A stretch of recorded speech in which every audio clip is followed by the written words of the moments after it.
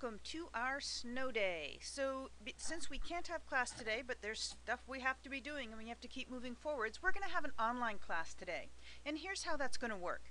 So the first thing that we usually do would be to have the vocabulary test on Thursdays. But since we're going to be having class online today, we're going to do the vocabulary test first, and then we'll have the grammar test quiz.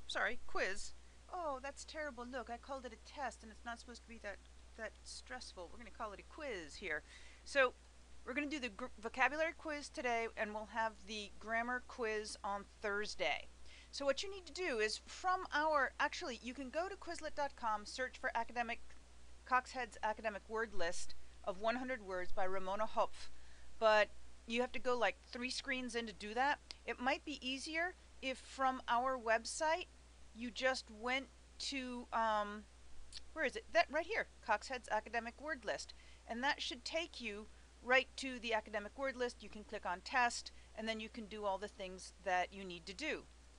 So take the test, save it as a PDF file to your computer, and then submit it to the link in Blackboard in the Unit 2 SnowDay folder. There's a tutorial there that will show you how to do that. So you may want to watch that tutorial. The next thing you need to do is submit a private journal posting with the link, through the link in the Unit 2 SnowDay folder. And in this private journal posting, for 25 points, you're going to do a summary of the previous article, because I read the summaries that were in the reading logs, and they were really thin summaries. And that's when you write a thin summary, it doesn't really help you with when you have to do a research paper or when you have to do an essay. You really want to have a good summary, exactly the way that chapters 1, 2, and 3 of the textbook was talking about. It really helps your reader a lot. So this is to help write more robust summaries.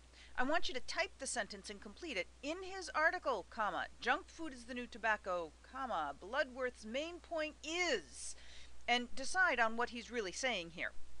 Then, in your textbook, go to pages 46 and 47 and use those templates to do that quote sandwich where you introduce a quote and then you comment on the quote from that text.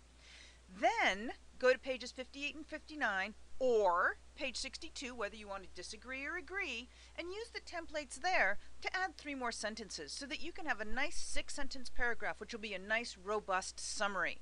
Submit that. You'll be typing it straight into the private journal, or you can type it in your word processor and then put it in the private journal. Here's how you find that. In our Blackboard course, here you'll see, here's the vocabulary test. We're in Unit 2, which is located right here. And then here you'll see the SnowDay article analysis due Wednesday at noon. Click there. And then, oh, no, here's the summary. I'm going to move the summary up so it's right there. So first you do the vocabulary test. Here's the link for the article summary, and then here's the link for the article analysis, which I will now tell you about.